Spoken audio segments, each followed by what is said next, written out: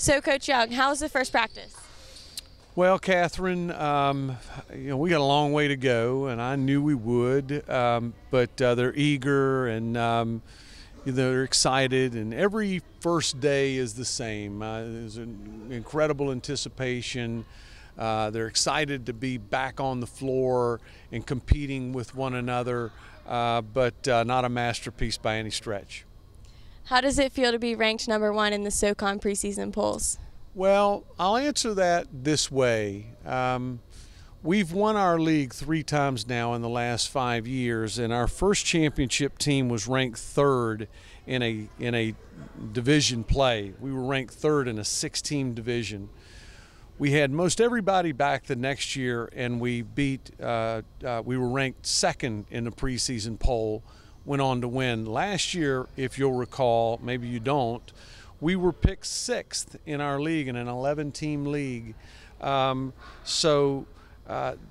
didn't affect me or my team, and if somebody picks us first, if that's in fact true, so be it. That means nothing, and it's not something that we're going to be talking about in February and early March when it matters most. That's where people think we're going to finish. That means nothing. Elon was picked to win our league last year, and Elon finished a distant 4th and lost their last 3 league games going into the Southern Conference tournament. So a lot of lessons to be learned out there. Where do you see the team going this year? Well, that is to be determined. We'll go, where the Skinners and the Cochrans and the Swintons of the world take us. It's a process. It is a process that has to be respected and, treated properly, and treat each day as an opportunity to come together and get better as a team.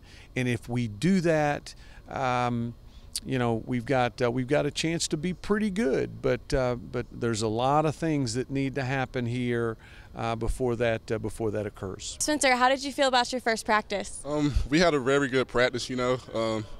It's just getting back into it. That's kind of like the hard thing, but we're working really hard right now. Defense is our main key. Every day out. But we're just coming together, and we're really looking forward to have a successful year. But it's going to take a lot of hard work.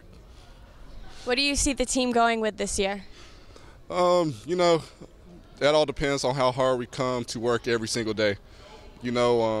Last year we came together as a family, as a team, and having that dedication every day, that allowed us to become successful.